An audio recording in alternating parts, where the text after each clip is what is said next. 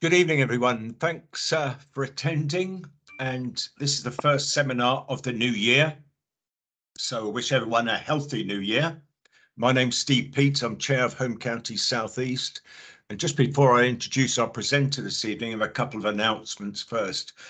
First, thanks for the time that you've taken to attend this evening. And thanks to Ella from the Regions Executive at Balham, providing all the necessary and much needed technical support for this meeting to go ahead. And really, it's just a reminder that CIBSE regions are in place to support the charitable objectives of the institution and encourage the intellectual welfare of members and improve the understanding of building services, not only amongst our profession, but society in general. And this is carried out by organising periodic meetings and other activities related to the theme of the built environment. So if you have ideas for future meetings or other activities, please, I'll put my contact details in the chat box and please let me know. A couple of housekeeping points. You could have your cameras turned off and your audio on mute. This will help transmission. And if you have any questions, please put them in the chat box. And at the end of the presentation, I'll read the questions to the speaker and ask the speaker to respond. So tonight's seminar is Preventing Corrosion by Continuous Monitoring. And we have two presenters, Gordon Pringle and Rob Visser. Over to you, Gordon and Robert. And thank you. Thank you very much, Steve. Thanks everybody for attending, and a happy new year to you from Edinburgh. And Rob is over in Germany. Rob will come into the presentation as we go through. So without further ado, I'll just do a small introduction to myself. HCSE, who I'm Managing Director of, is a firm of specialist H&V distributors, distributing a number of brands that you may well be familiar with. The most recent addition to that brand, alongside Rhesus and the Risicor corrosion monitor, has been Schwepp on the brazed plate heat exchangers. And one of the processes for that will become apparent and ties in and coordinates with that process as we go through. One of the analogies I often start the presentation with is an analogy that probably Stephen and I are more familiar with some of the younger members of the audience. But back in the day when I was a child and I was in my father's car had an 8-track cassette player, yes, a cassette player, and it also had a rev counter and a speedometer, and that's about the size of the equipment that was in the dash of my father's car. The monitoring devices that are in the modern day car have got a myriad of functions to give you optimal performance of the car, and also miles per gallon and deflation systems on the car. So there's many monitors throughout the whole vehicle telling you how the vehicle is progressing. So effectively that's what we want to be looking at with monitoring for longevity. And as Tim Dwyer, the University College lecturer at UCL, stated in the October edition of CIBSE Journal, water monitoring should not be considered simply as a retrofit once a system has gone awry, but properly included as part of the initial design. And I think that's the functionality we want you to think about today. So the learning objectives for tonight: this CPD module explains why, despite sound standards and guidelines, many heating and cooling systems still suffer from often disastrous and costly effects of corrosion. The course explains what causes corrosion in closed systems and how it can be best avoided. It can go on to show that continuous monitoring of system corrosion rates and other key factors can prevent the high costs associated with corrosion damage. And if anybody's out there has had clients with high OPEX expenditure on corrosion damage throughout a heating or a chilled water system, you'll know all about those kind of costs.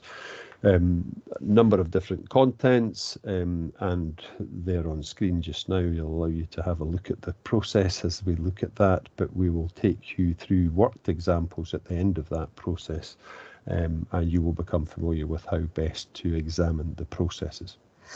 So first question we asked ourselves is, why do heating systems corrode? Well, the reason we have sealed systems, and I note with interest when I was doing a bit of research for the region earlier on today, that Hamworthy presented to your region some months ago, and they were basically talking about boiler installations on open and sealed systems. And what they were talking about is that the modern day boilers hate dirty water, and it's one of the reasons why in Europe most of, indeed all of the systems are sealed and pressurized. We have some open vented systems in the United Kingdom, but most nowadays are all designed as sealed systems. And the reason we do that are are designed to prevent corrosion. So if they are sealed and we're designing them correctly, then why are we having such issues? In addition, most systems in the United Kingdom in particular are treated with corrosion inhibitors. How do we measure the efficiency of such corrosion inhibitors and the process that are involved? There are many UK standards and guidelines all aimed at minimising corrosion.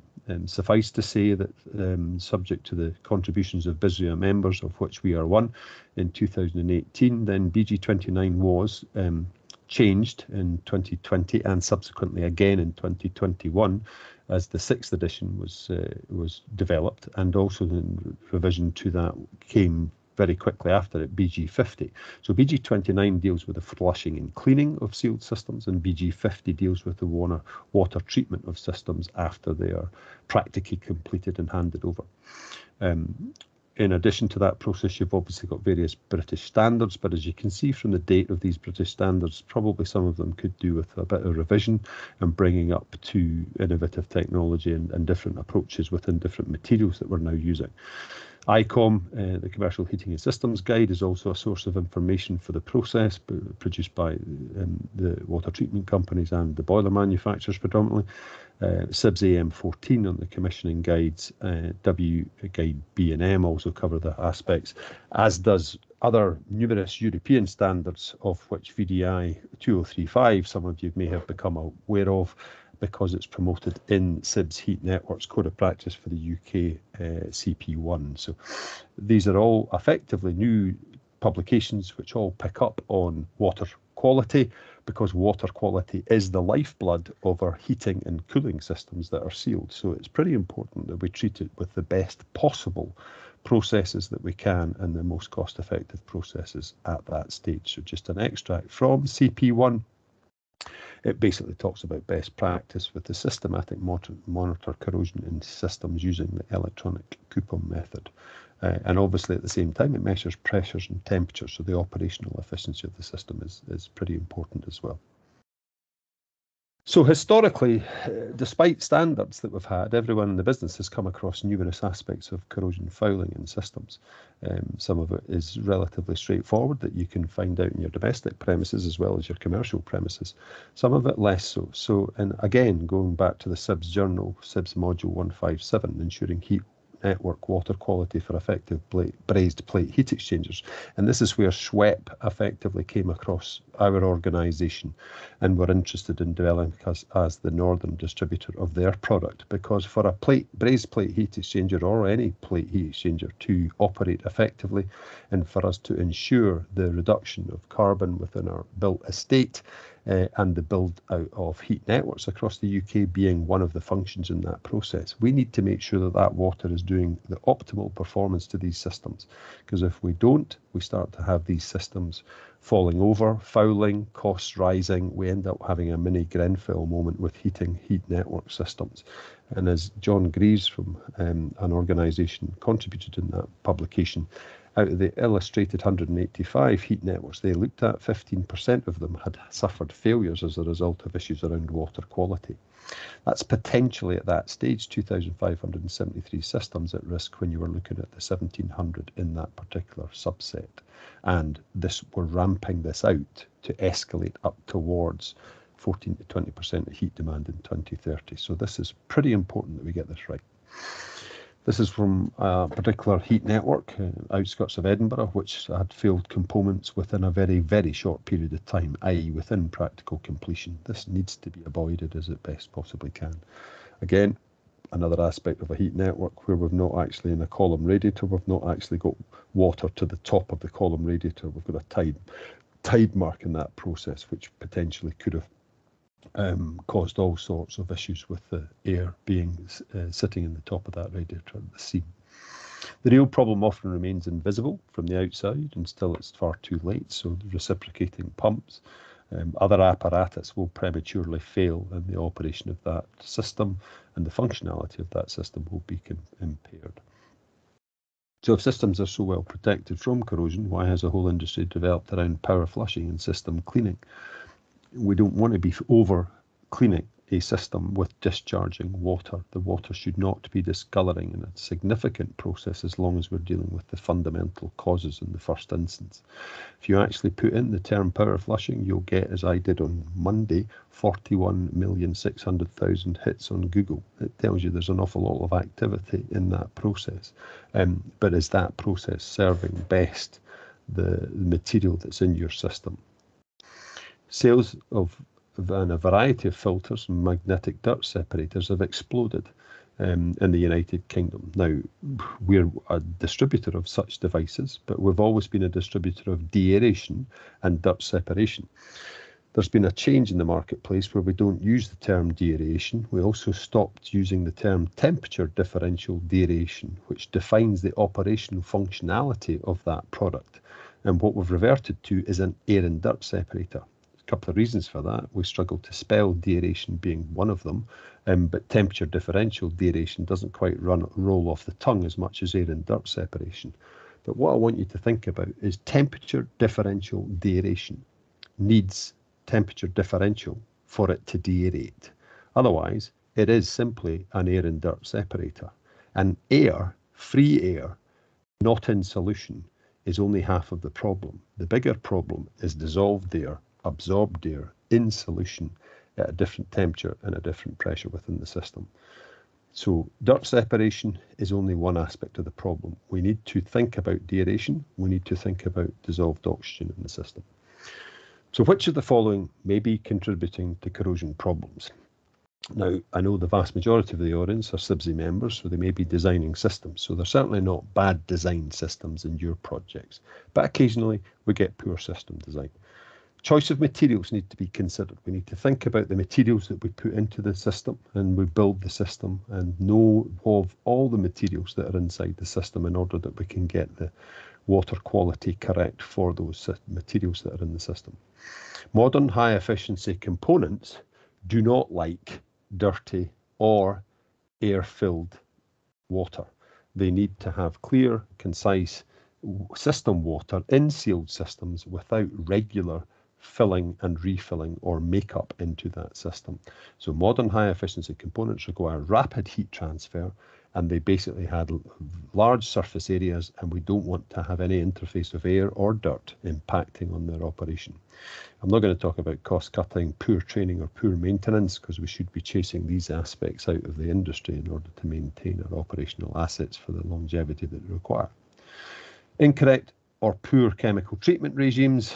Well, as we've said with system design, unfortunately we can have regimes that are not effective or are not managed properly, and they need to be rooted out and basically found to be effective or not. And if they are, we need to change that process. And the implication of mixed metals needs to be considered, and I'll discuss in a wee bit of detail, a wee bit more on that just in the next couple of slides. All of these can lead to corrosion problems in our sealed systems. And there are many types of corrosion. There is not just one type of corrosion, but the principal cause of corrosion is uniform oxygen corrosion. The creation of corrosion product as a result of excess oxygen into the system on an ongoing basis. Galvanic corrosion is the corrosion between two anodic and cathodic materials within the system when we set up a corrosive cell through the presence of oxygen in the system, and also the continuation of differential metals within that process. Crevice corrosion, pitting corrosion, under deposit corrosion, microbial induced corrosion, or MIC as it's called in the process, intergranular corrosion, erosion corrosion and stress corrosion. Numerous terms and many aspects of corrosion that are all called into play and deemed by ourselves, and as we consider them, to be irregular forms of corrosion. But generally, the biggest product in the room is effectively the presence of oxygen as the devil in the space. Effectively, oxygen is the devil in the room that is driving this corrosion triangle. So we have water, we have steel. If we have continual presence of oxygen in there, we have corrosion as an aspect of that treatment coming into the space. So that devil in the room is the oxygen molecules that were in the initial fill water and can be inputted into the makeup water if we're frequently making up the process. Without one of these components, uniform oxygen corrosion cannot take place. Because without of the oxygen molecules forcing themselves onto the iron, which is the fundamental process of steel, we will not create the red rust and black sludge that we have frequently seen in some of the earlier slides. Corrosion is not just limited to steel, however, and consideration should be taken if we're also using the effects of aluminium within the system. Stainless steel, brass and copper are prone to electrical potential, metal or pH, elevated reduction in pH, or alternatively sulfate and chlorines coming in and damaging those materials within the particular process as well. So it is not just a steel problem. In fact, exponentially, the move towards non-ferrous materials, but with still a residual element of ferrous materials in your systems, well, if we don't tackle this oxygen problem, the ferrous material that remains in your system will exponentially corrode quicker because you've replaced and substituted large volumes of steel with non-ferrous material. In nearly all cases of excessive corrosion, high levels of oxygen are to blame. So why are we getting high levels of oxygen in a sealed, closed system? We could also think about substitution of the principal fluids. So the water that we use to circulate our heat or cooling around our buildings could be used and substituted for thermal oil. It's not terribly sustainable. It's not terribly cost effective. And in building services, there is no chance of that ever being adopted. Water is a cheap resource, even though some of it we think is getting more and more expensive, or our utilities, but it's too cheap and we are very wasteful with it as a resource. We need to be more prudent with that resource, in my opinion. We could substitute the steel, and we have been substituting the steel with stainless steel and other materials, plastics, but thinking that the issue is resolved. I mentioned earlier on that this excessive use of a substitute for steel, yet with residual steel still used in our radiators, buffer vessels and other materials in the system, exponentially elevates the rate of corrosion that you will do to that residual steel, because you've got non-corrodable materials in that instance that basically shifts the oxygen consumption onto that original steel that you've got left in the system. Or we can eliminate the oxygen from the system and keep it out of the system. So we can't eliminate the oxygen from the initial fill, or indeed from the initial air that's in the system as we start to first fill it. But we will start to look at how best we can suppress that oxygen once we have the system practically filled and the neutral point established and overpressure at the highest points.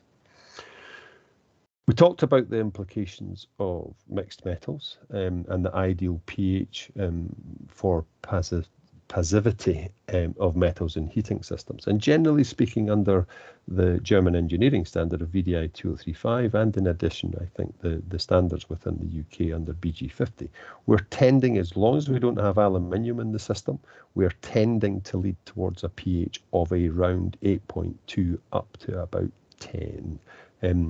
Ideally, in the mid-range of about 8.5, 8.7 is where we're target range for most of this, the shared material within that process. But your pH from the neutral tap water is always going to elevate itself as it goes into the initial passivation process, as it goes into the system. And it will generally find a balance around that level. It should not be dropping dramatically underneath the neutral point of pH 7 unless there's something going awry inside that system. So when we're eliminating oxygen, and if we define that to be key, we need to acknowledge that in the initial fill, oxygen is held in solution in the water. So wherever we are in the world, the atmospheric and ambient condition, we basically, for every cubic meter of water, we have 23 litres of air entrained in solution. Now that's a comment from William Henry's law of absorption of a gas and a liquid at a given state, and it's 1803 chemistry. So effectively, as we drive the temperature of the water up, we drive the air content out of the water. Effectively, I'm a Scotsman. I reside in Edinburgh. Occasionally I get persuaded to have a drink with my friends. If I have too many, I come home and I know I have to rehydrate, and I put a glass of water in my hand and I drink as much as I possibly can with it, but I've probably had too much to drink, so I don't want to drink any more water. So I leave a glass at the side of my bed and I wake up in the morning and the heating's came on in my house and I've got bubbles coalescing in the inside of the glass. That is temperature differential aeration in front of your eyes. It happens most days. You'll have came across it, I'm sure, myself, whether you've been drinking or not. So leave a glass of water out for a long period of time, it will coalesce to the side of the glass. That's the air coming out of solution and coalescing to the side of the glass. So drinking water contains approximately 10 litres per cubic metre, or 10 milligrams per every litre of oxygen. And as we drive the temperature up, we drive the oxygen content out. Now that's where I made the earlier comment that the free air that's in a system, when we backfill it with water, we force that air out through our automatic air valves, the water level rises to the top of the system, but we've still not done anything about the dissolved oxygen content in the water. We will consume that in the passivation of a large steel system, and it will suppress pretty quickly as long as we're not constantly backing up that water, or alternatively, we are allowing air to migrate into the system through various different means. More of that in a little second. So in our opinion, repeated draining and filling during pre-commissioning, cleaning and commissioning adds more oxygen and will undoubtedly lead to more corrosion. So we need to minimise the processes of having to drain and fill, and hence why we're not a massive lover of the process of power flushing. Power flushing should only be adopted when we know that the system water is beyond repair and we can't do anything to improve that process. So after pressure testing and or cleaning, a system must never be left empty for a long period of time, and precision carbon steel manufacturers have been very quick to make sure that everybody understands that process as they try and recover from some of the truth and rumour myths that were created around their particular product, but more of that in different presentations effectively. But suffice to say that repeated draining and filling during pre-commissioning, as I mentioned before, is a bad idea. It adds more oxygen and leads to more corrosion. So oxygen is consumed after filling in an untreated system. So even in an untreated system, the oxygen content will mitigate and deviate and reduce because of the steel surface area that you will allow the passivation process to occur. So that will consume the initial oxygen content in that process. So very quickly, after circulation in a cold state, we will start to have a very low limit of oxygen value in the system, and which will limit the oxygen process. And I'll show you worked examples of that in our case study evidence that we'll show towards the end of the process. I mentioned to you that for every cubic metre of water, ambient and atmospheric around the world, we have 23 litres of air. And I told you that 10 litres of that is oxygen. The other residual balance of air, most of it is nitrogen. And nitrogen is an inert gas and does not drive any oxygen issues, but it will present issues when we have heat transfer capabilities, or indeed noise transmission. If you overtly hear a pump circulating, or if you overtly hear fluid going through a reduced orifice TRV, and when you move the TRV, the noise goes away. That's because you're effectively having a large pressure drop on that thermostatic radiator valve, and when you're adjusting that valve, you're opening up the valve, you're no longer getting the big reduction in pressure across the valve, which by definition, a reduction in pressure allows gas to come out of solution as well. So any of these instances that you discover in a system generally are related to air-related problems as well. So they are early signs that you may well have oxygen corrosion occurring. This is an extract from the Dutch corrosion guidance document, and it effectively is quite handy because it just shows us exactly the levels of magnetite that's created during the first fill and the initial filling process of a standard 1,000 litre system, I think it is. and it effectively deals with the minute level of topping up when you've got pressurization correctly achieved. If, however, you do not have the pressurization functionality of the system in a sealed system correctly achieved, and you have negative pressure, you're effectively at some stages in that process pulling air into the system on a constant, regular basis. And by definition, that system is no longer mechanically sealed. It's actually oxygenating itself every evening, either when the system cools, or indeed it could be oxygenating itself during operation with an AAV sucking air into the system constantly. That's when you start to get large volumes of magnetite in your systems.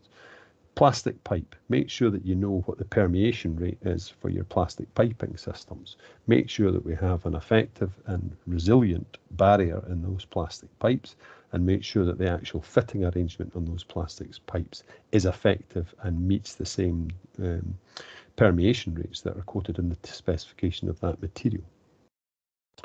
Diffusion of rubber hoses and rubber braided hoses, flexible connections, is also a large contributor to oxygen, because permeation of that flexible, large meters, large kilometers indeed on some of the larger developments, have hoses that can permeate oxygen into the system.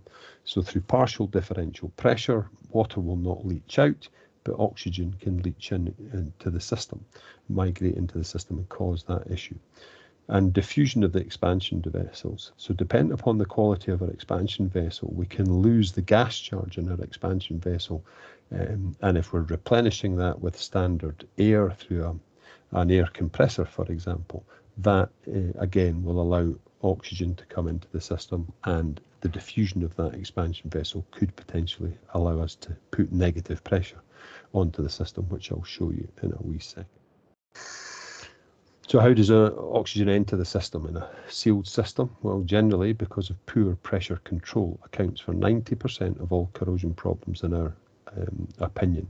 So a lack of understanding of the standard processes of EN 12828 is significantly to be accountable for large corrosion problems.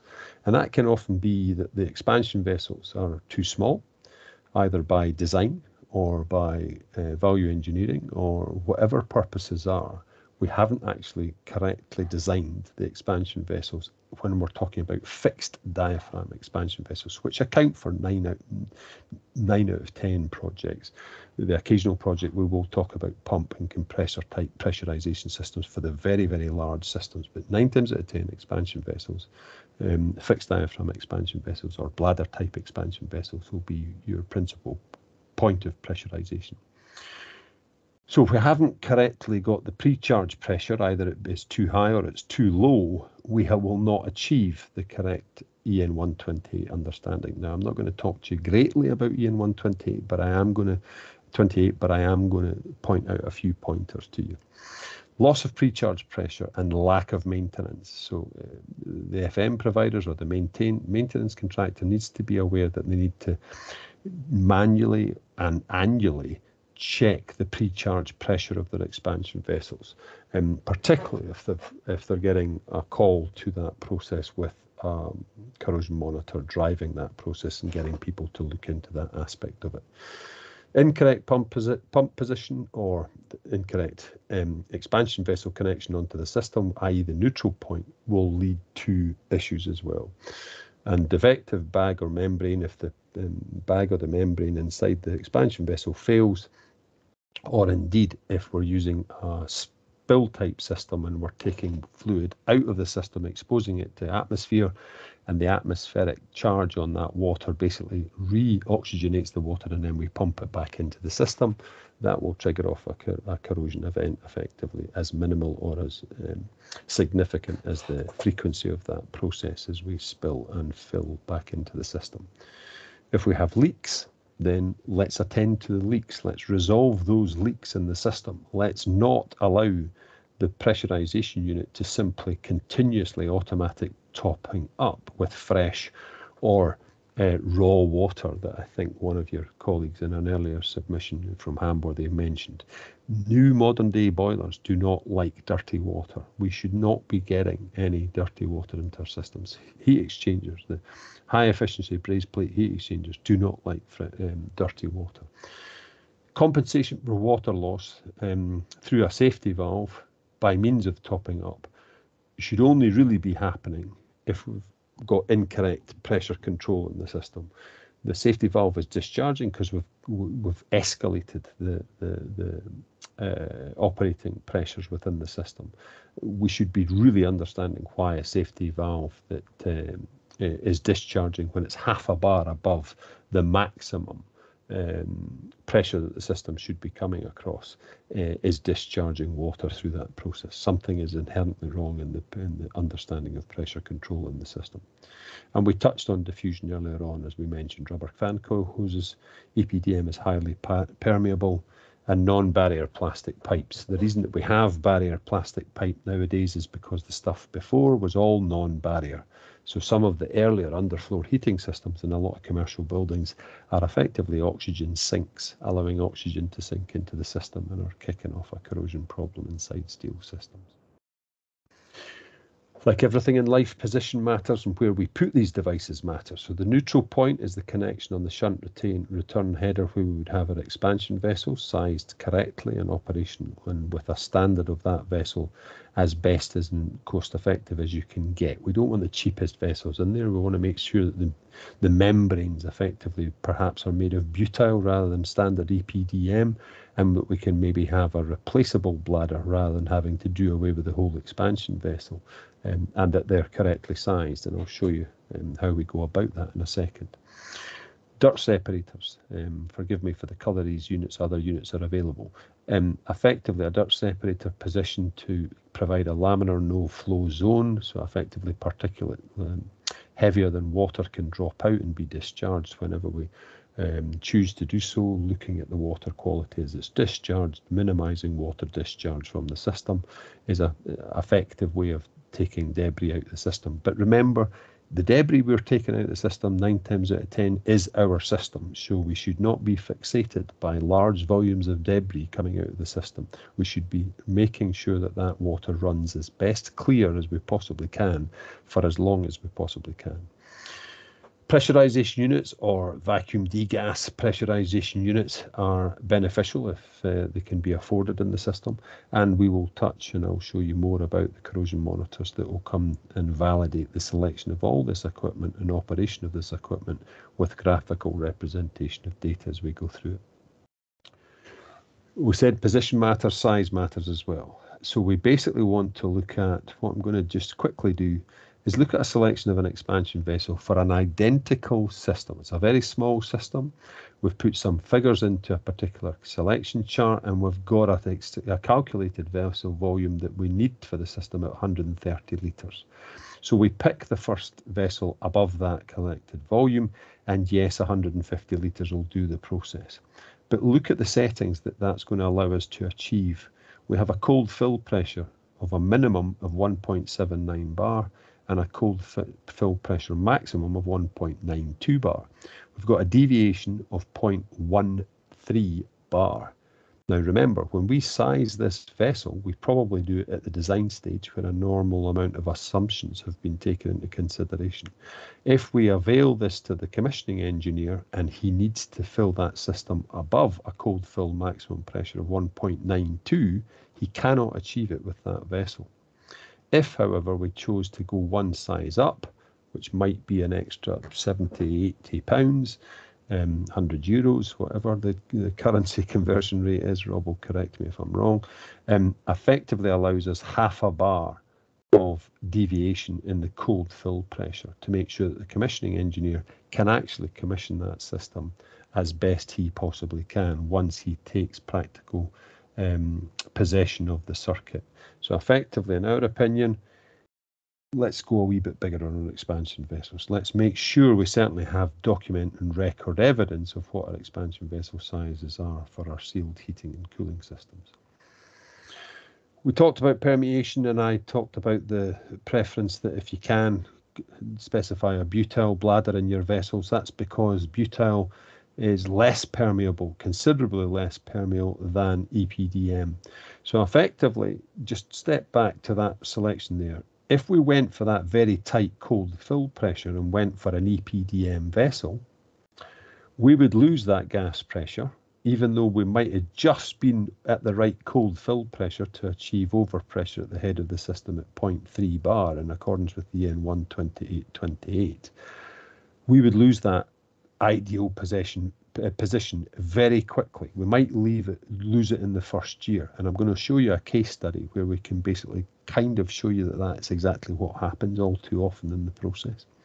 If we use butyl, because the permeation is considerably less, we will hold that vessel gas charge in that vessel for a longer period of time, to some extent maybe 5 times longer than the EPDM vessel. So an investment in that small commodity can actually have significant benefits and reap benefits with regards to corrosion protection.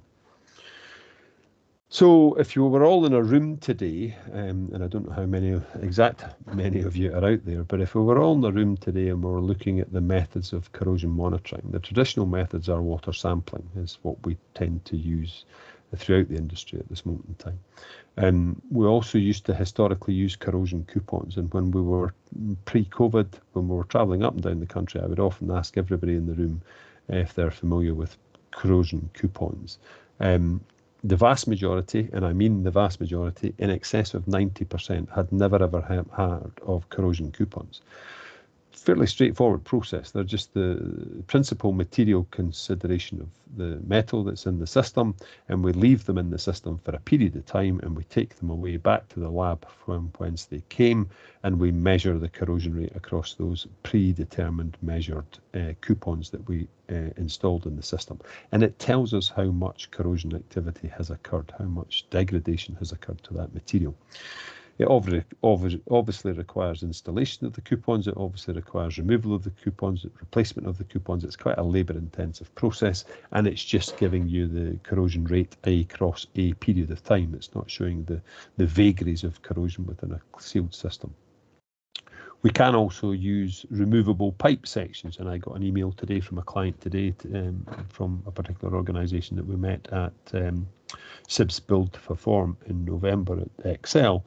And this estate were basically saying that occasionally they take sections of pipe out and have a look inside the pipe to see if they consider it to be commensurate with continuing to use that piping system and prevent them from replacing it. It's a pretty crude process, but it is used in some industries for them to look at sections of pipe. But again, pretty labour intensive.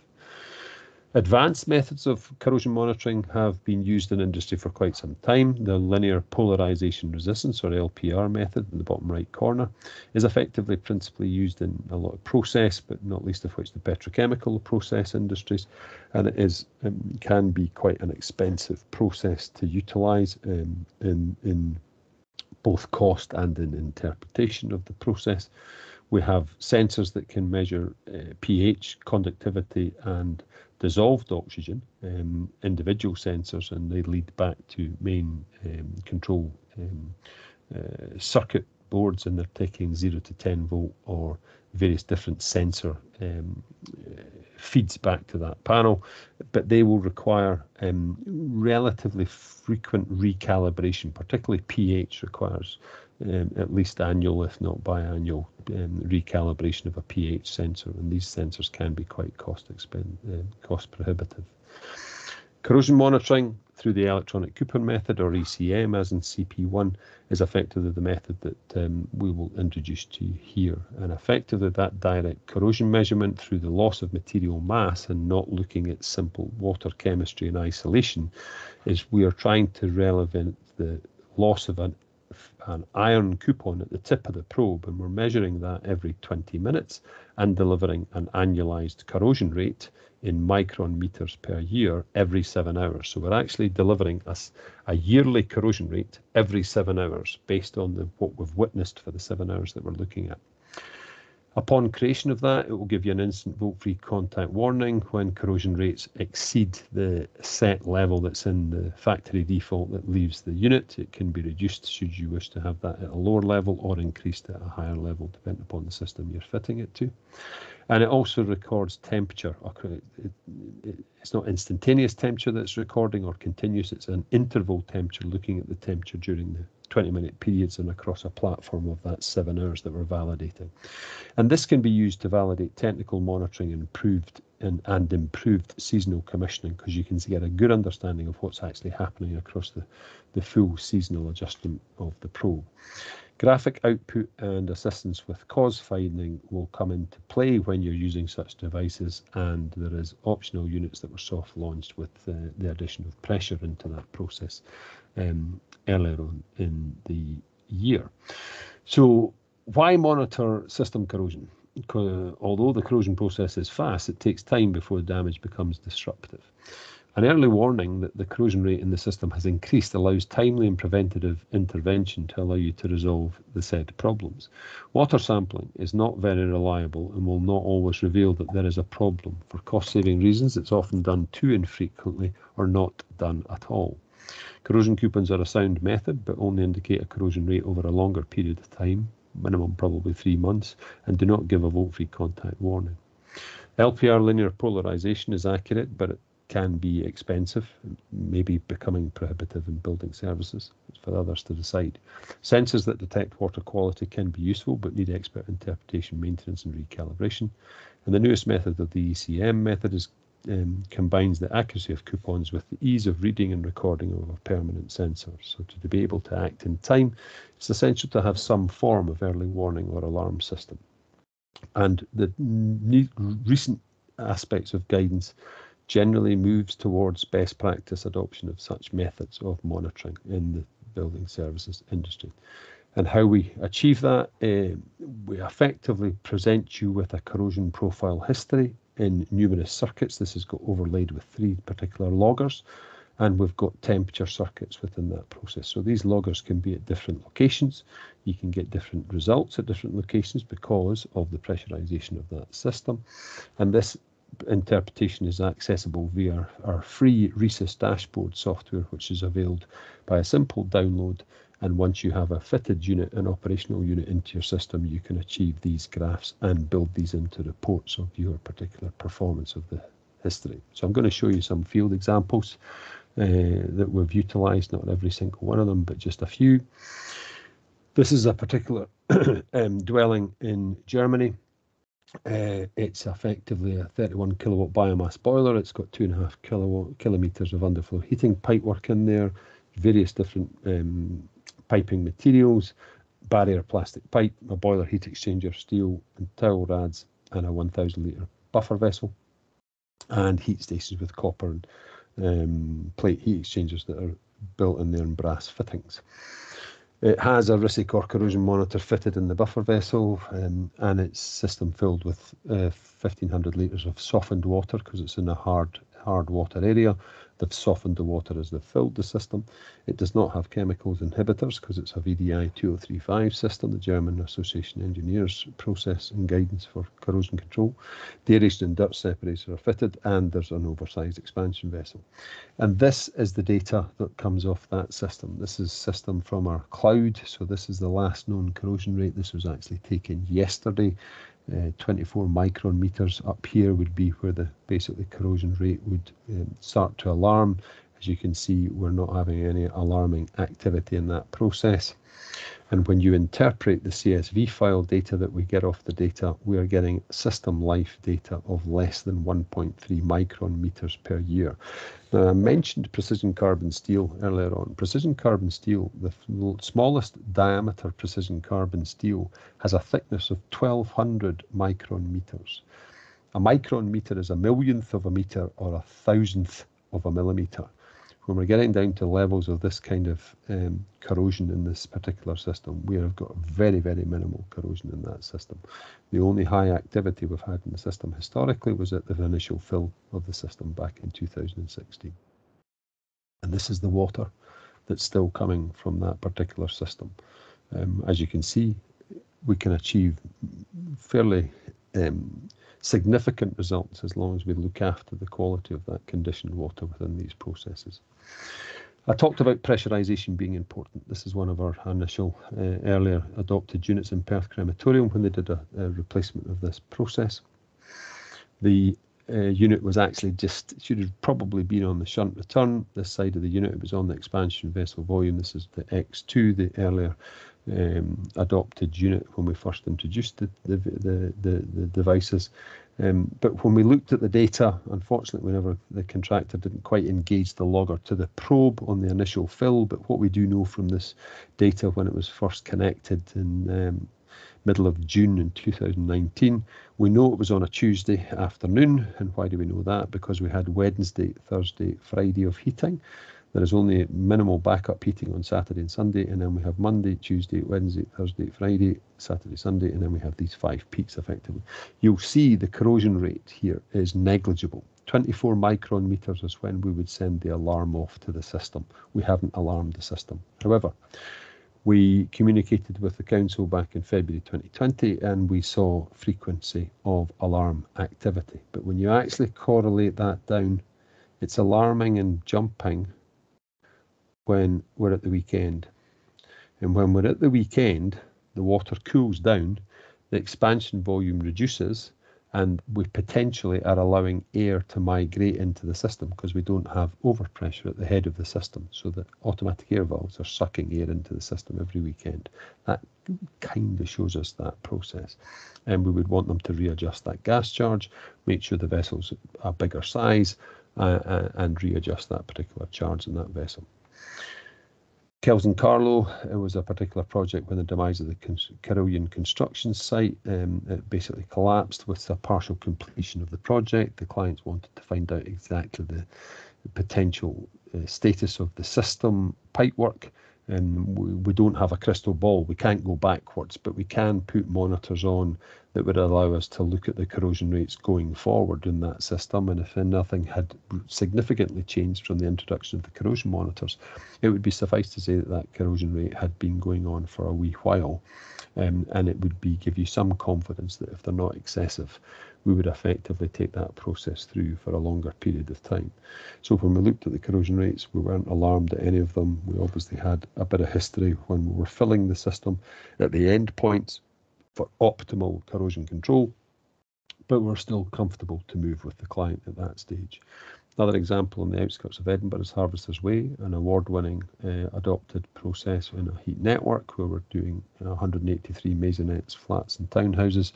In the old traditional boiler installation with a boiler in every kitchen wall, we'd probably be looking at about 4 megawatt of gas on this particular network. Peak load in 2016 was effectively measured at 400 kilowatts, and I think the consultant told me the other day we were up at 264 kilowatts, even though Edinburgh's temperatures were down at -3. So as they've built out this estate, it's become a lot more viable from a heat network point of view. Again, a previous unit in the return header, no corrosion activity in the system, minimal activity. Some original water treatment reports that came off of the site, end of practical completion, we were reasonably happy with the results from the initial fill water. Edinburgh water is very, very soft, tends to be quite soft at 94 microsiemens per centimetre, and effectively a pH at neutral of 7.2. As I mentioned to you, it will climb normally with the introduction of levels of inhibitor. It could be suggested the inhibitor levels mildly weak in the system, but that in itself does not necessarily say that you're getting corrosion activity. It just tells you that the inhibitor level is maybe beyond the recommendation of the water treatment company. We didn't do much to it because we didn't really need to do much to it, or we didn't think we did. Effectively, we're continuously being told that the system inhibitor level requires topping up, albeit that the levels were maintaining their level from before. We then get a spurious result where the pH on the system has changed from 9 down to 6.9. Which could only really occur if they discharged the whole heat network system water and filled it with neutral water. So we have to question this particular report when it came through in the third year. And the reason we were questioning that information is because we had the RISICOR information from initial inception of September 2017, because we'd only had 2 to 3 corrosion activities, where 2 of these significant corrosion activities were as a result of us enforcing the FM contractor who was looking after the site to actually physically charge the vessels correctly in accordance with the original design and practical completion on the project. They had been charging for historically doing it, but they hadn't been doing it because they hadn't been discharging and replacing the water in the actual expansion vessels. So with better evidence, you'll make better decisions, you'll get the contractor to do better jobs. As we said, utilising the CSV file from the data, you will get very low levels of corrosion rate in that system. And everyone, even the water treatment samples that we were getting, were all showing that the water was clear and free of particulate. So both visual evidence and RISICOR evidence were pointing in the right direction. Another from the same incumbent places for people, we basically tracked one of the issues down to a less than comprehensive automatic air valve at the top of the buffer vessels, and effectively with replacing them with competent and very well engineered automatic air valves, we suddenly found that the issues we were resolving and experiencing on a regular basis as they were building out the development basically had led to alarming levels of activity. But fortunately we have arrested that, and we're now basically, as they've built out the full project and readjusted the cold fill pressure on the project and pressurised the system correctly, we're getting very, very low stable corrosion rates on the system.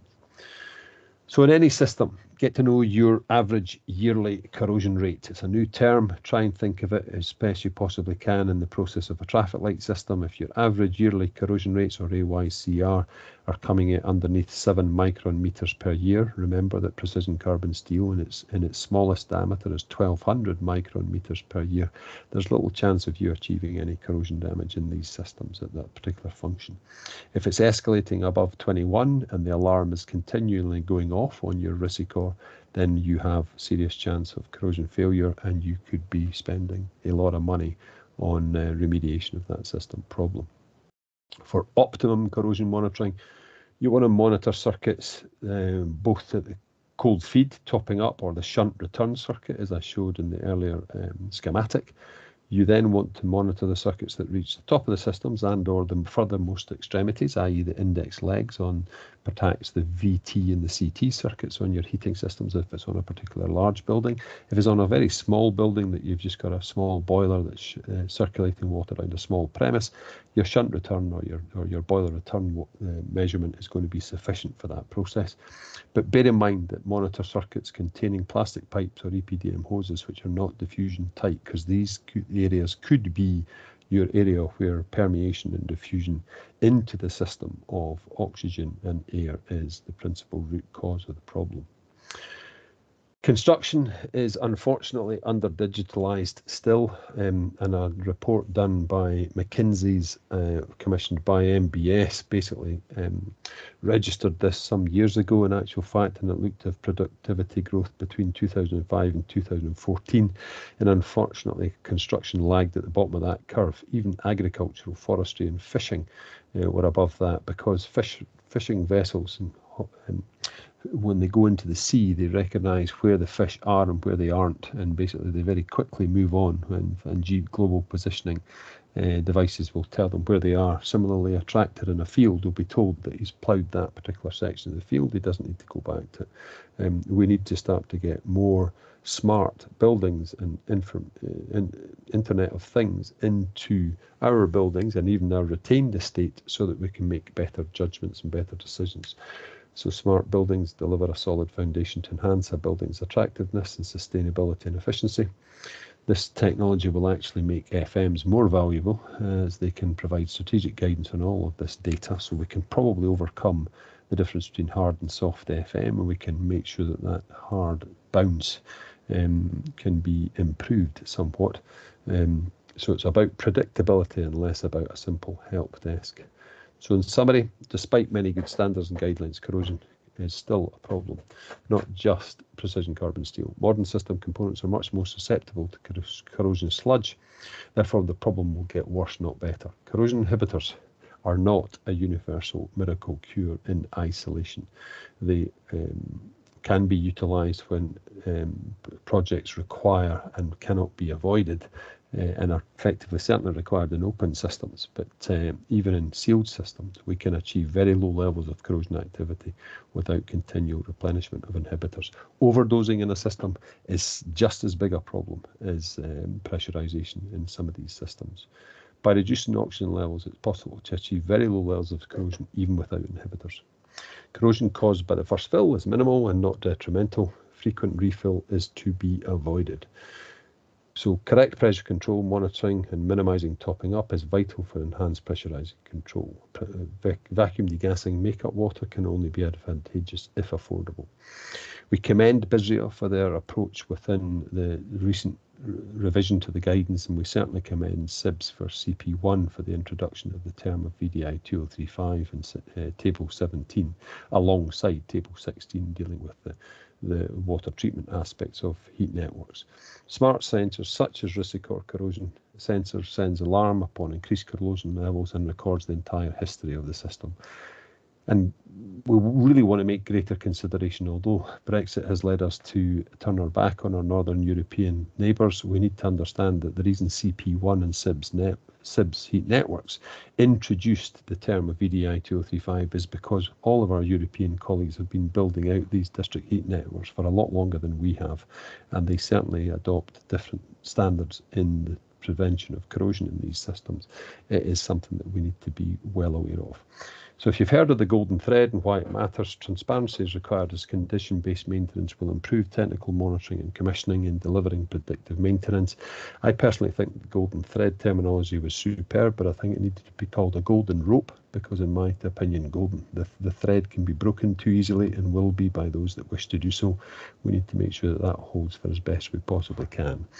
Corrosion monitoring solutions are in the modern day guidance and different temperature sensors and probes, and if you adopt semi-regular water monitoring as well, make sure that we actually cover the areas that are required under these systems. But generally speaking, we are looking at dissolved oxygen, water makeup volumes and metallic corrosion rates in priority. The units are on MBS for anybody that's interested in specification of the units, and there are a large growing audience that are embracing that process. Don't take a chance on corrosion and change your process of thought into that. You'll be very surprised by the process. So I've gone through that as best I possibly can. I know it's taken me an hour to get through it. There was a lot of content that's involved in that process, but on behalf of HCSE and my colleague Rob Vizers from RESIS, I'd like to thank you for your attendance today, and I'd like to thank CIBSE and the home counties South East for allowing us the pleasure to present to you. My name's Gordon Pringle. If I haven't bored you to tears, link in with me through LinkedIn or follow me on Twitter at Jugtastic67, and if I ever get to meet you, I'll tell you why I'm called Jugtastic67. Technical due diligence is coming more into focus, and with the power of Internet of Things, you will be able to deliver that process to the best of your achievable gains. Stephen, it's over to you to see if there's any particular questions that you've got from the audience, or if anybody wants to pop a question in the chat, we'll pick that up as we go through. But thank you very much for your time, and I'll take your questions now. Sure. Thank you, Gordon. Thanks very much. And Gordon, a copy of this presentation will be sent to myself and Ella. I think you're going to send that. No. And it'll also be on the CIBSE YouTube site in the next few days as well, so people will be able to listen to it again. And some very good numbers tonight, Gordon, 80, and there are some questions. One from Martin to start with. Do we need similar considerations for chilled water systems as for heating? Yes, Martin, we certainly do. Chilled water is, has a higher level of dissolved oxygen in its constituent fluid properties. So yes, corrosion control in chilled water is exactly the same as the heating circuits that we've just been predominantly talking about. I know that the standards we're talking about corrosion control in heating and chilled water circuits. So yes, well, good question, and probably one that I should have picked up in the presentation. But just on that topic, there is a limitation to the utilisation of the ECM, the electronic coupon method. It has a kind of pressure rating of about 6.5 bar and a maximum temperature of 95 degrees Celsius and a minimum temperature of 5 degrees Celsius. So it does generally cover that broad brush range, but it may not cover every application. We have clients that have utilised the devices in open systems that have maybe been treated because they want to actually, again, measure the rate of corrosion in that process, but just be aware that that might expire the probe quicker than you would have in a normal standard closed sealed system effectively. Thanks for the question, Martin. Yeah. Suresh has also put a question. Can you advise if certain pressure levels enhance corrosion rates for the examples which you have provided? Yeah, your as I mentioned earlier on, your pressure rate is about 6.5 bar, and effectively what you can do in systems that are higher in neutral pressure point at the base of the building, if we're going at the high-rise building effectively, you can basically move the probes and the monitors around the system until you get underneath that pressure status.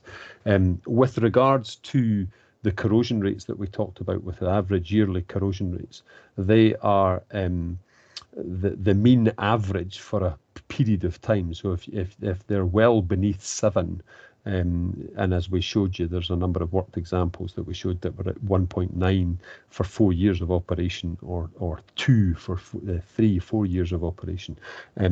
These kind of levels are achievable as long as we're not having constant makeup into the system, as long as we're not discharging water from these closed sealed systems. The point I made in the earlier presentation, don't discharge that water. If that water has been in there and is not harming the system, why would you be discharging it? It's not sustainable, it's not environmentally friendly, particularly if you've got chemical in that process, because you need to tank that away from the site. You need to bring in a tanked vehicle and remove it and take it to a correctly SEPA and Scottish Environmental Protection Agency or the UK Environmental Protection Agency to do so. There's anecdotal evidence that there's large volumes of chemical that's going into the Thames that needs to be stopped from an environmental process. So I don't know if that answers that question as well as the candidate would wish, but any more that they can email me back on that. Yeah, question from Richard. Any recommendations for lab testing companies for corrosion within pipework? Yeah, lab test results from a fluid sample. Do it as quickly as you possibly can is my best advice. If you can do it live on site, and there are devices that you can achieve that, I certainly would recommend that is done with pH in a system, because the longer the pH is retained in a sample reservoir or whatever and presented to the lab, that duration process is long, and by long I mean hours or days or weeks or whatever. Then the results can be pretty spurious to a certain extent. I certainly wouldn't be measuring dissolved oxygen, as I had a conversation with one particular organisation who suggested they were measuring dissolved oxygen back at the lab. There is no point in measuring dissolved oxygen back at a lab, because the temperature and pressure of the fluid in your system has changed to what you're presenting it to in the lab. The minute you take the fluid from a sealed system and take it into the environment, you will change the properties of that fluid. So there's aspects of testing that's done within the lab process that I'm not terribly comfortable with taking as a benchmark for corrosion protection in some of the processes. And utilising a Risicor sometimes will highlight some of the issues that are not being attended to in that process at the moment. But I'd want a lot of the organisations that are in that marketplace to improve their understanding of pressurisation greatly, so that they can understand the data that comes out of these devices. Thanks, Gordon. Question from Mark. Where can corrosion monitors be obtained, and where is best to site them?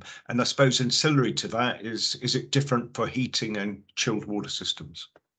Devices are not different. The devices are the same in both instances. I kind of knew you were going to ask that question, so I did prepare a slide. So locations, Gordon, the locations of them in each system. So where to locate them? Effectively, what we can do, the best thing to do is get a schematic. But as I mentioned on one of the slides earlier on, shunt return and index flushing circuits at the end of your CT and VT circuits on a heating system, or on your chilled water system, the furthest most point from location.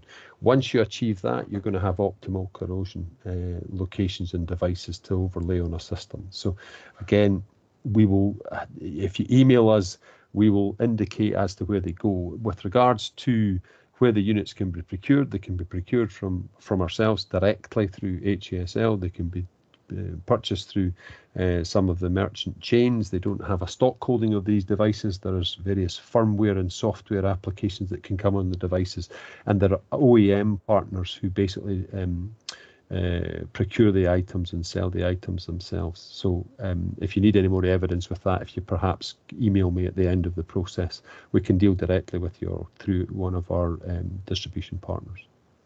Great, thanks, Gordon. Question from Steve. First of all, he says thanks for the presentation, Gordon. He's also a VDI fan as well. And he said, can we retrofit the coupon sensors into an old closed system that had been historically treated? And how long does a probe coupon last? Great question. Often get it. Yes, you can retrofit it. We're doing a lot of work with clients that want to have visibility of the corrosion activity in an existing system. With regards to rectification, what I say there is, I wouldn't rectify a system until I knew what the corrosion rates were. We want to deliver a level of people's understanding of what the system is actually doing at the moment. So if you have a system, and we discussed this with a client again today, where they basically said this is an old system and we've been looking at the pipework to see if we need to replace it. Well, don't discharge a lot of water. Find out what your average yearly corrosion rate on a 7-hour basis. If it's really flat lined, if it's not high at all, you've got quite a bit of confidence that that system's not in a highly corrosive state. So if you've not got penetrations in the pipework, then I would just continue with that process and monitor for corrosion. If you want to put a minimal form of remediation in there, you can do so. What we tend to say to any clients is that when you're introducing to an existing system, make sure that we do that in between two isolation valves and minimize water losses we're introducing in consideration to the schematic locations that we identify and recommend. How long can a probe last? Well, that depends upon the rate of corrosion that it's exposed to. The probe is 54 microns thick. The probe is the thickness of a human hair. Now, you might be alarmed at that. You shouldn't be alarmed at that, because the evidence that we've shown you is that some of the systems have extremely low levels of corrosion. So you don't need thick pieces of metal to measure for that corrosion process. The Harvester's Way example that I showed you, that still has 95% of its coupon left, and it's been in there for 4 years on 183 maisonettes, townhouses and flats. The probe, a replacement probe, is not an expensive item. It's in the hundreds of pounds, in the small hundreds of pounds. Replacing probes is not a major issue, but finding out your average yearly corrosion rate is more effective for anything else. Question from Tony. Side stream filtration units require back flushing periodically. This results in the introduction of raw water every couple of weeks or so. Any thoughts? Introduction of raw water in a couple of weeks processing as a percentage of the system content is a bad idea. Introduction of raw water on a constant basis is a bad idea. So minimize as best you possibly can, and back flush. When we're back flushing a side stream filtration unit, we're back flushing it for a reason, and the debris and the content, we need to understand why that's happening. We need to make sure that if we are back flushing it, we're not going to be back flushing it at the same regularity as we've been doing for a long time, because as I've said, raw water into that system will cause all sorts of issues, particularly if it's too frequent. There's a term in VDI 2035, and I know that one of your callers is a big fan, so I'm going to use it. Regardless of whether we're using VDI 2035 or whether we're using our standard guidance with regards to inhibition and the use of inhibitors, we need to minimise water replenishment in our sealed systems. The VDI 2035 states that we should only, after first fill, use twice the system content in the lifetime of the system. And their lifetime means about 30 years. Have a think about that out there. Sometimes we're using twice the replenishment of the water within the first year before we get to practical completion. From an environmental and a sustainable point of view, that is not acceptable, in my opinion. Question from Rob. Can it be used on brine loops with ground source heat pumps? I'm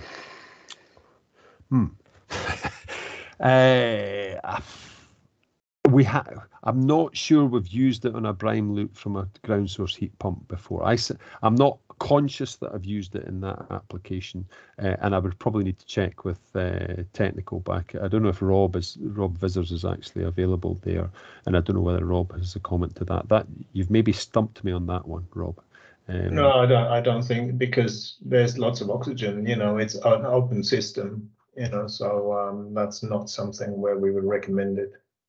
I mean, again, I mentioned in the presentation, if it's on an open loop system, or if it's, the level of oxygen in that system is going to be immense. So the rate of degradation of the coupon is going to be very, very quick. For example, if it runs at 200 micron meters every 7 hours, and we've only got 50 microns on the end of the tip, we're going to go through it in about 3 months. So it's a costly process for you to utilize in that application. However, in that application, you're probably using some form of chemical to inhibit the process of corrosion damage to the circuit. So the Risicor could be a means of validating the efficiency of that inhibition process. I'd probably want Rob to email me independently on that, and we'll do a wee bit more research about that particular application. I suppose also the question follows as well, Gordon. It can be used with glycol, where there's glycol. Yep. There's no, I mean, effectively within that process, there's no necessary reason why that would be would it be impaired. Yeah. Question from Terry: which is better, vacuum degasser, air or dirt separator, or side stream filtration for chilled water systems? I'm biased. I'm a Spirotech distributor. I'm a big fan of vacuum degassing. Vacuum degassing with the combination of makeup in the same product, I think, is a bit of a no-brainer on a larger development, because you're doing away with a makeup unit that might just be putting fresh water, raw water into your system, which by definition we've discussed is damaging to your system. So if we can vacuum degas that water when we're making up, then that's got to be an advantage to the process. We've just recently done a case study with one of the piping manufacturers in a particular project, and that equipment has been selected by ourselves, and the process and pressurization is done efficiently and effectively, and the corrosion levels are superb. Temperature differential deaeration or air and dirt separators, if selected well within the limitations of their operation, are very effective. But again, go back to temperature differential deaeration. We need demand. We need heating and cooling systems to be operational, and we need temperature differential to occur between flow and return of the circuits, the main flow and return to the circuit, for that to operate. The vacuum degassers are not temperature dependent, so they don't need operational temperature functionality. They can degas standard processes. Side stream apparatus is becoming more prevalent because of ease of installation, I think, more than anything else. But remember, side stream can only really clean a very low percentage of your circuit return water, and takes a lot longer to do that process. And as one of your callers or one of your delegates mentioned, we still have to back flush through that process. We may be using the system operational pumps to pull that water through these devices. I'm probably not best trained in the side stream aspect, but we're certainly seeing more potential application of that process. And like any of these systems, we are desperate for most of these manufacturers to adopt some form of independent verification and systematic monitoring of the effectiveness of the devices. And certainly a lot of our clients are doing exactly that. Thanks, Gordon. We've had another question on the brine system, so that's something maybe to consider at another time. Sure. Do the corrosion probes ever lose material due to erosion by high velocity water flow that contains particulate matter? Not that I'm aware of. I've certainly never came across anything that would cause degradation of the tip of the probe. The probe is effectively up to 5 millimeters in the internal diameter of the system pipework, so there shouldn't be any potential damage to the process of velocity coming across the face of the probe tip. I don't know whether Rob, Visors, have you got any experience of that aspect? No, never really come across that. Also, they're usually installed in the straight part of the pipe and not in bends, so that's not a problem that we're aware of. I mean, generally the flow velocities in these pipe headers on the low loss headers generally about 1.5 meters a second or up to 3 meters a second. So unless we're looking at a particularly high velocity circuit, again, if the delegate wants to email me directly at the end of the presentation, that would be better. And you shouldn't really have that much dirt in the system that you get erosion. You know, it's water should be clean. Yeah.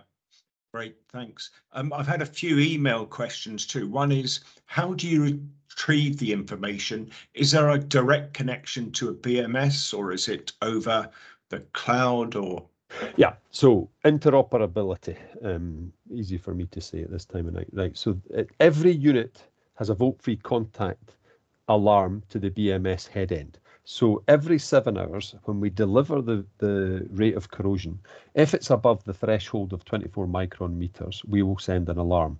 And one alarm is only a warning. A continuous alarm, we would recommend that you get off your backside and have a look at that system, because you should not be expecting that from a sealed system. The data that's held on the logger, which sits on top of the probe, which is part of the assembly, that is presented through our free PC dashboard software as a CSV file, and it's availed via the PC dashboard or via another product called the Risicom historical product, an SD card reading device. Alternatively, and as an optional unit, a CXI, a cloud-based unit, which avails everything that I've just talked about, plus it has an RJ45 connection which gets connected to a router provided by others in the plant room, which can be mapped from our cloud-based application, which again I showed you in the earlier presentation, and can be taken to a third-party piece of software. When you're mapping through that API, that application protocol interface, we would recommend you have a conversation with us so that we can hold your hand through that process. And in addition to that, on the CSV file that you get, the interval temperature on our units will demonstrate good hydraulic control and energy efficiency of the circuit, because we have very rare occurrence, but we have occasional demonstrations of poor hydraulic control where our temperature, because of the way we measure that process and the corrosion rate, it triggers a different alarm error. But you see that on the CSV code, and it basically tells you that you've got unstable temperatures coming back and highly fluctuating temperatures coming back on that return. It's basically highlighting short circuiting in your hydraulics, and that can be a significant benefit to the process. So that's the kind of process of taking the data back. So a couple of different processes, but just as well I created that for this presentation tonight. Great, great. Thanks, Gordon. What about medium temperature hot water systems? Can it be 95 degrees Celsius is our maximum, but remember that we said it's on the return. Yeah. But I would be very hesitant to stick it on a 120/90 system because I would want them to guarantee that that was never coming back at that level. But sometimes we basically, I know that historically some of the vacuum degassing equipment that we've put on these systems, we sometimes put a kind of buffer vessel in between so that we can ensure that the temperature's not going to get down to that level. The problem with that is sometimes we're not actually measuring. We're not on a circuit that is necessarily the full system return. So if they have applications of that type, let's have a conversation with them directly. Does the unit come in one size, or are there different sizes of? Nope. The units effectively, the vast majority of the units go in the sense that the units described here and visible here, that's just going in through a 1/2-inch pocket on the pipework, either on the top or on the side, depending upon the LEDs that are at the head of the system. We really want to see them, so if it's at high level, we probably would want it on the side if the pipework was at high level, because if it was facing the concrete, we wouldn't be able to see it, the concrete slab.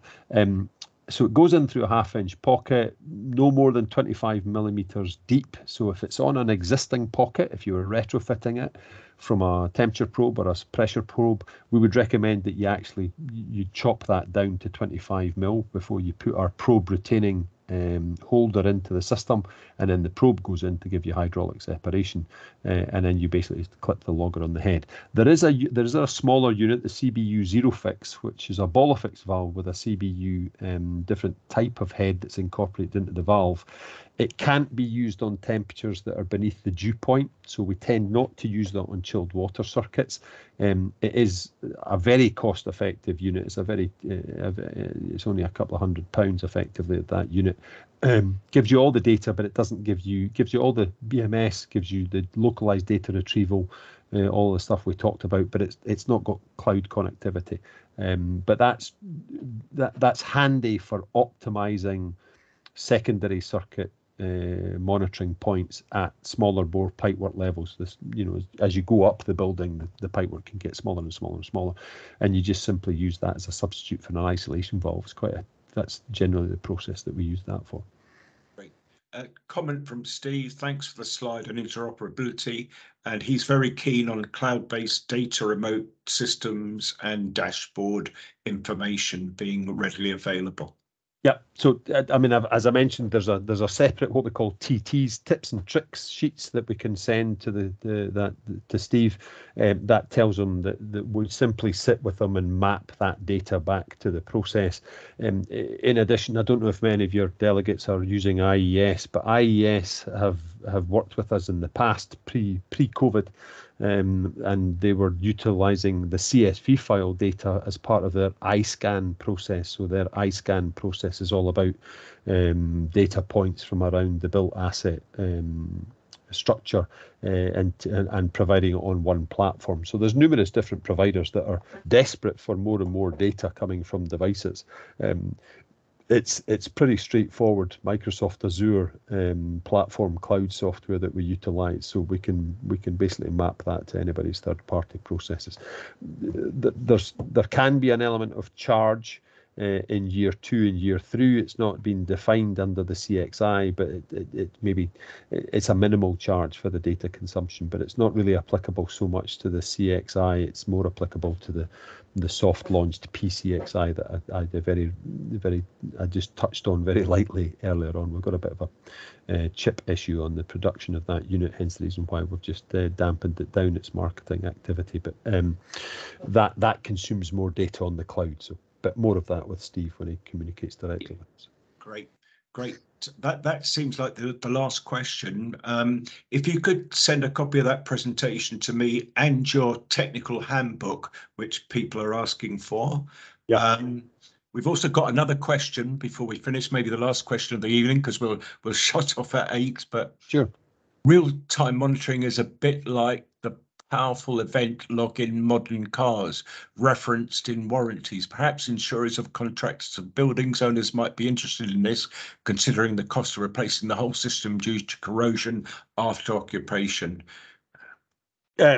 More of a statement that I would concur with, but yes, I think suffice to say that some of our bigger clients are the managing agents of some of the biggest buildings in our major city centres, and our local authorities and our universities and our prison authorities, education authorities, all these institutions are concerned about operational expenditure of their built assets, and they're, as we've said, greater due diligence and greater Internet of Things is going to become mildly disruptive or even significantly disruptive to industries that are not recognizing the data that's coming from these devices, and it then puts question on their abilities to deal with the data that comes out of these devices. But there's some big hitters in technology that are getting involved in building services now, and they're taking an interest in it for a given reason, because they see that greater transparency is that's required in the process. But yeah, thanks for the comment. I think I would agree with it and concur with it. That was Chris. A lot of organisations that would Brilliant. Thanks, Gordon. Not at all, Thanks, Stephen. Rob. Thank you very much for that process. Just and, on that, final thing was that I was going to say that I did flash up on the screen. If the region has its own charity, I'd be delighted to support it. But in the absence of that, we would suggest that we support Crash. I think you mentioned that we maybe got up to 80 or whatever our final number was in attendance. I would effectively suggest that we'll give £2 for every attendee tonight to the charity, or either of your choice, or to Crash. But we can have a conversation about that, Stephen. We can have a conversation about that. That's great. Thank you, Gordon. Very kind. And thank you to Rob, all the way from Germany. My pleasure. Okay. Indeed. Thanks, Rob, for your support. Okay. And thanks to Ella. Thanks and to there's and the rest of just compliments, very absorbent. Thank you. I remember coupons and also temporary strainer cones as well. So we've got about 30 seconds left. Thanks. Fantastic. Well, thanks again. Have a good evening.